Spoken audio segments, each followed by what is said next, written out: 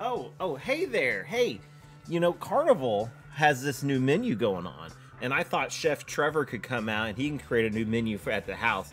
I got the rolling pin and the bananas. Now I've just got to come up with the recipe.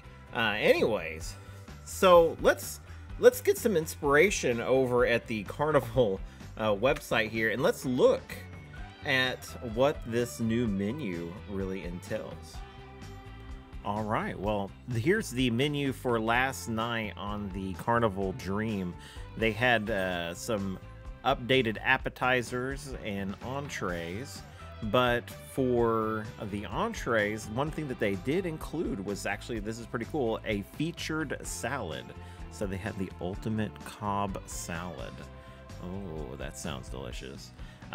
They also they've got a lot of the usual stuff on here, like the bonsai and the steakhouse selection. If you notice there, now they have Emerald selects. So we have the crawfish strudel and firecracker snapper as an entree.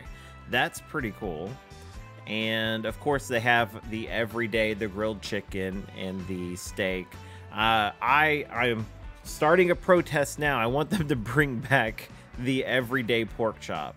Please, please.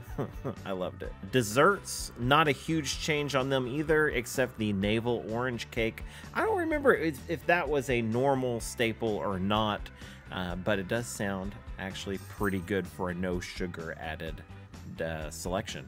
So there you go. This here is the menu, and yeah, those are the major changes that they have right now. It does look like they are including things from the other ships like emeralds, and you're gonna get kind of a tasty select of the different eateries that's on board all the other ships. So that's pretty darn cool.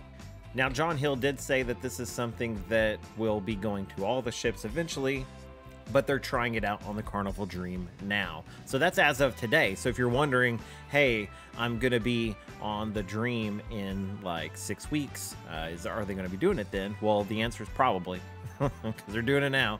So if this is something that they're gonna continue doing, then we'll see.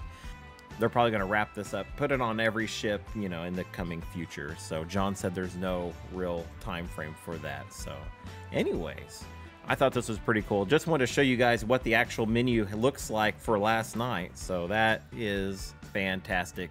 I bet you they had a great dinner in the MDR.